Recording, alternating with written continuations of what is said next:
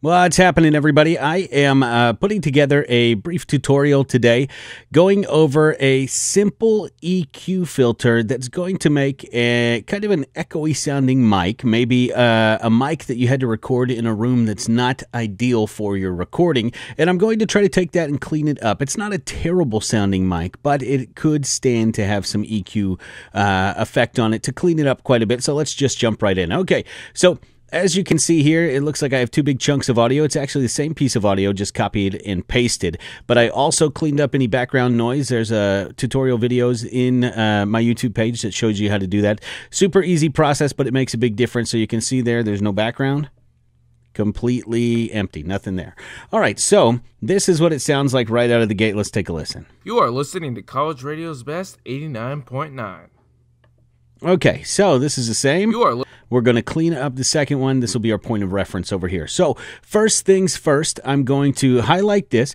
I'm going to go in and see if I can isolate any of that background echo. I'm going to go into Effects, Filter EQ, down to my Parametric Equalizer.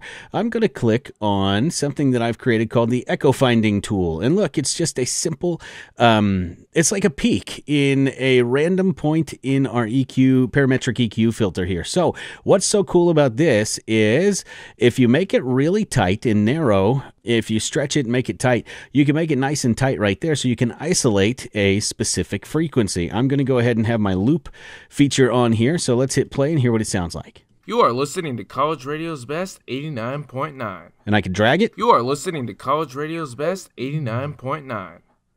You are listening to College Radio's Best 89.9. You are listening to College Radio's Best 89.9. So what I can do to fix some of that is go down to my decibel level. I'm going to just turn the volume down on it. It's just isolating this frequency around the 200 hertz mark. I'm going to isolate that and lower the volume on it. Let's just go 10. You don't want to go crazy because then it sounds really overproduced. So I'm going to just go negative 10 dB. We're just turning down the volume on that. I'm going to apply it to this, and let's listen to it now. You are listening to College Radio's Best 89.9. Versus the first one. You are listening to College Radio's Best 89.9.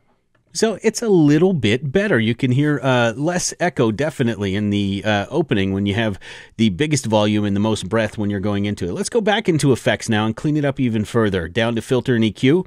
Into this parametric equalizer. Again, it's easily my favorite EQ in Adobe Audition, and it's just so versatile and useful. And I was able to create a vocal EQ for a very general male voice. Okay, so you look here, I have a high pass filter on it, rolling off some of those bass, very low tones, maybe even some you don't even hear, rolling those off so they're completely out of the picture. We're boosting a little in the low end. We're dropping actually a little in the mid-range, back flat, kind of when you're getting into the mid-highs. And then high, we have a low-pass filter on the front, but it's kind of a little small one, just kind of a little shelf right there. Okay. So that's all it is. I'm going to leave this up on the screen if you want to copy it just to see how it sounds. Let's apply it to our entire piece here. Now hit play. You are listening to College Radio's Best 89.9. Quite a bit better. It sounds a lot cleaner. If we go into spectral frequency, you can see here that some of these frequencies in the mid here, they're just a lot more leveled and a lot more balanced in the cleaned up version of it. So one more thing that we can do. For the sake of equality here, I'm going to do the same to both sides of this. I'm going to compress both sides, and I'm going to normalize it so the volume stays the same. I have a very simple compressor. I have a tutorial for that compressor too. I'm going to click that, compress it down. This is just a voiceover compressor. Go back in, normalize it to 91%. Now I'm going to do the same thing to the original track, compress it down, and I'm going to normalize it to 91%. So now I have identical tracks. This is what came to me with compression and normalization. This is after we fixed it.